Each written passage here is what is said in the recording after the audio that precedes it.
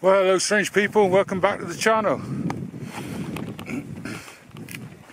Brought myself out onto the moor today. Quick shifty around, look.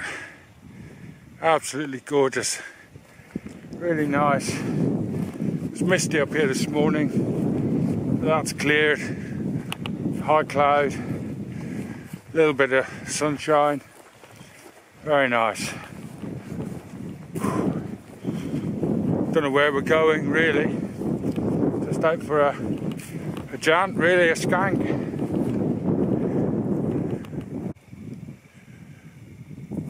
The little ponies I passed back there, the Dartmoor pony, little horse really I suppose. It's the last, or one of the last, living representations of the Bronze Age in the UK. Those are the very same horses that Bronze Age man used up here to pull his carts, and I suppose they rode them. They can be ridden by adults, but it's not advisable. But certainly not large adults.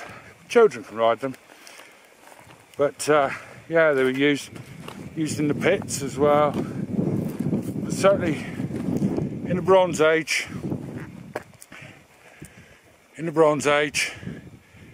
they'd have been utilised, and they're unchanged, pretty much unchanged since then. It's 4,000 odd years.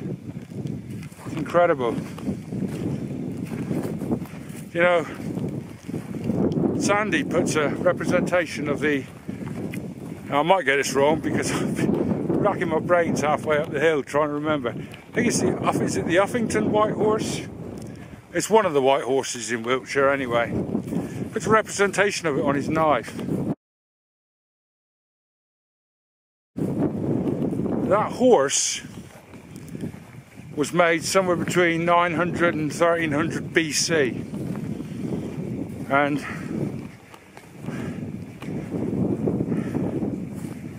it's basically it's a representation of a Dartmoor pony.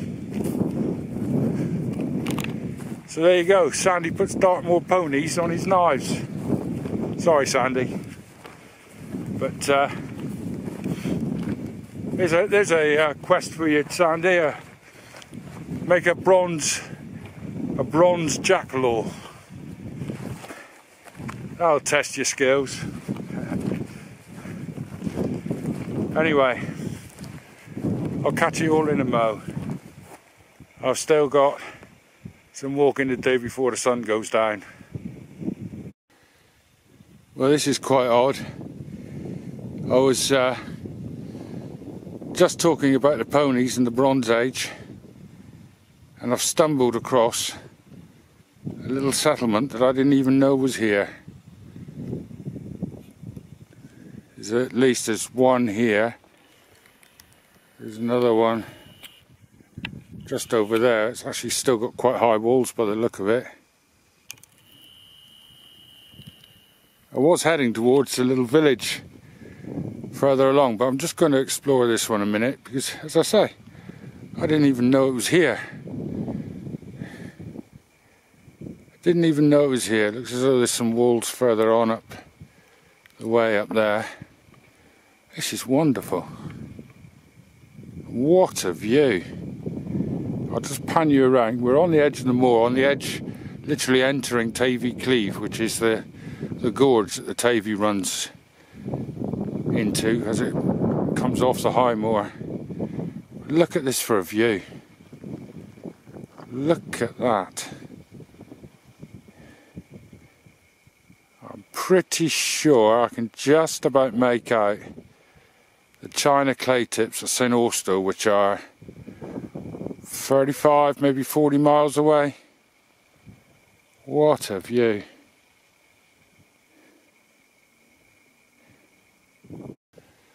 This one must have been rebuilt, and that one, or not rebuilt, but certainly tarted up a bit. I've never seen walls this high before.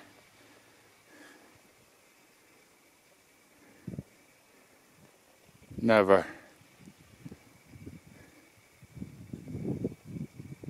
Trying to count how many there are. There must be 6. So there's a proper little settlement. Brilliant. Absolutely brilliant.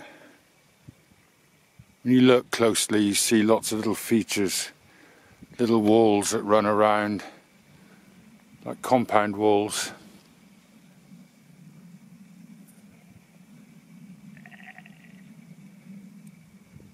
Brilliant. Okay, I'll bring you back in a moment.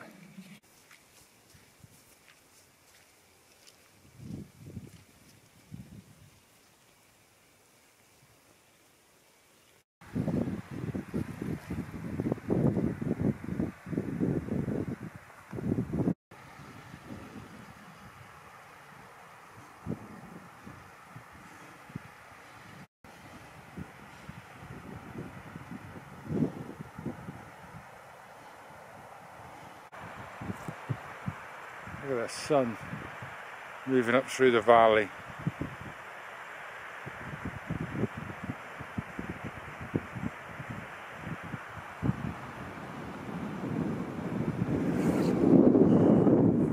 Well, I'm going to be knocking on the head trying to get up to the other Bronze Age village.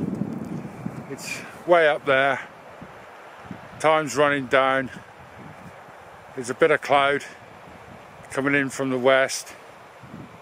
And I'm hungry, so I'm going to find a little spot, probably down in this little cleave here, and have something to eat. Catch you in a mo.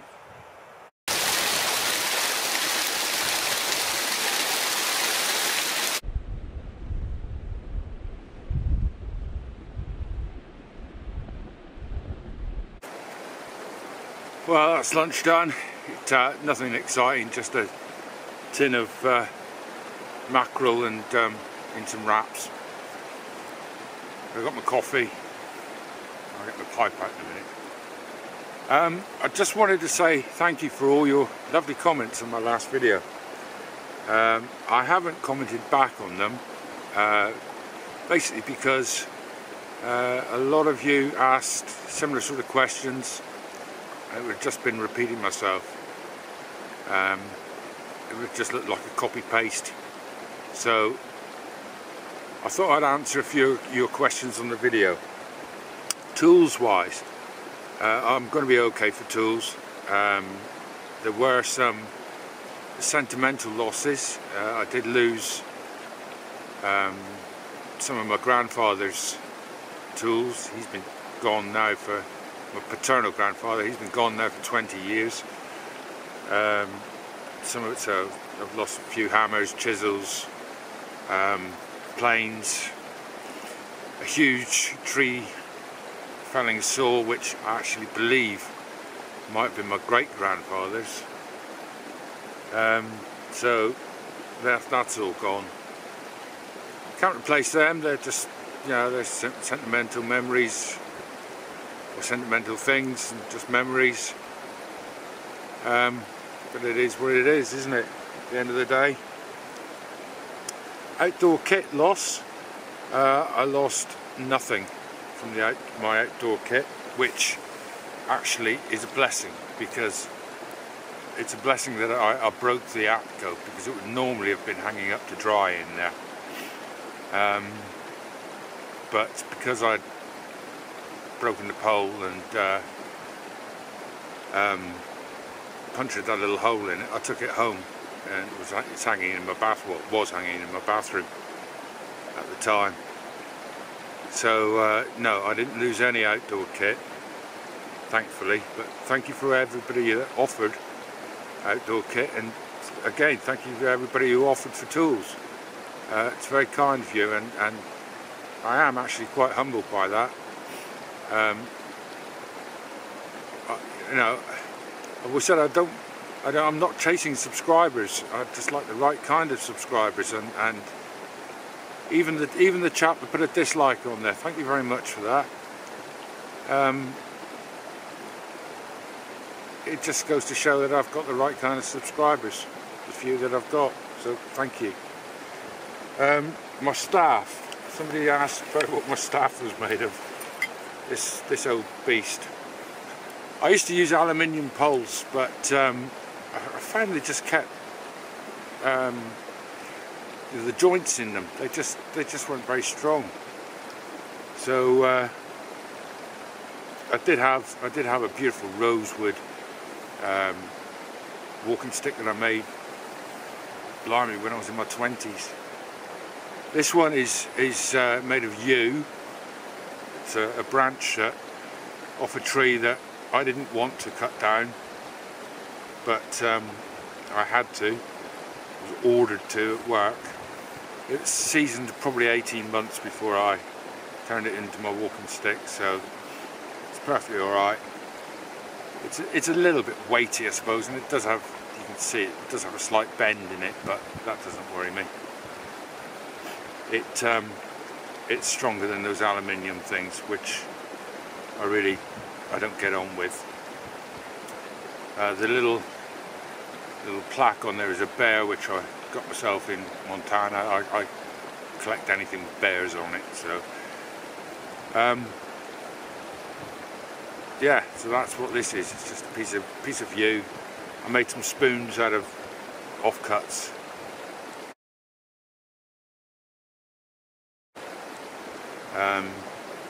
Which are totally useless. I can't use them.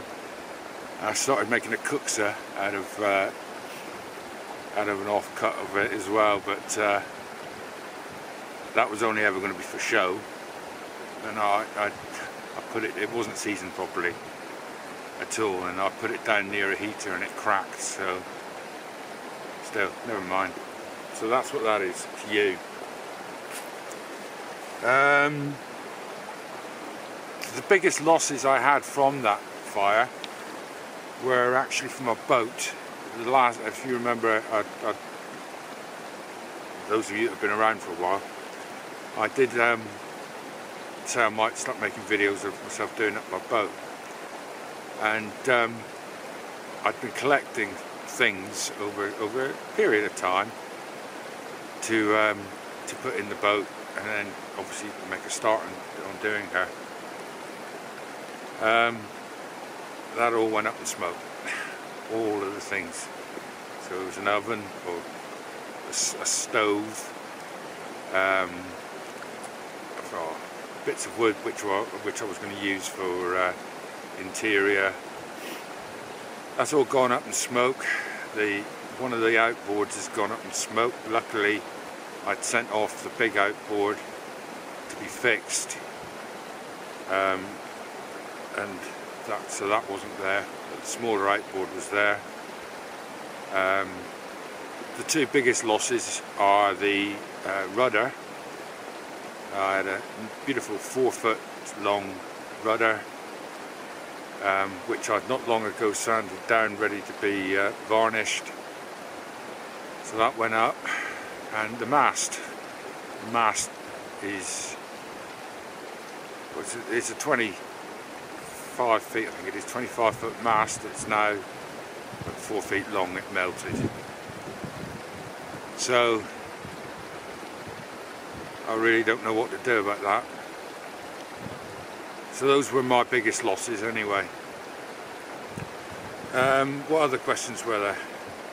I did write some down, but I've forgotten now. I can't remember. I think it was Steve said he bought himself a pipe and put it in his glove compartment. Mate, you're either going to have to go for it and smoke it or sell it, because if you start smoking it, your wife's going to know. So you might as well bite the bullet, my friend. You might as well bite the bullet.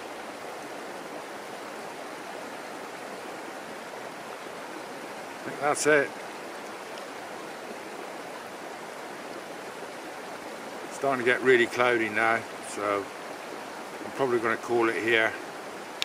Knock it on the head. It's really just a video to say thank you to everybody for your lovely. They were really nice comments. I was really quite touched by them. So thank you very much.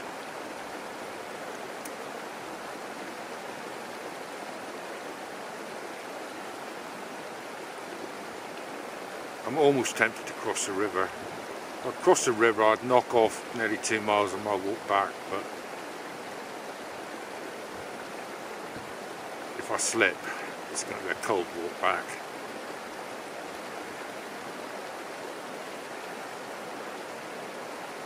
Right, I'm going home because I live there.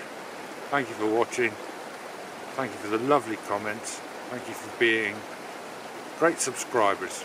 Thank you.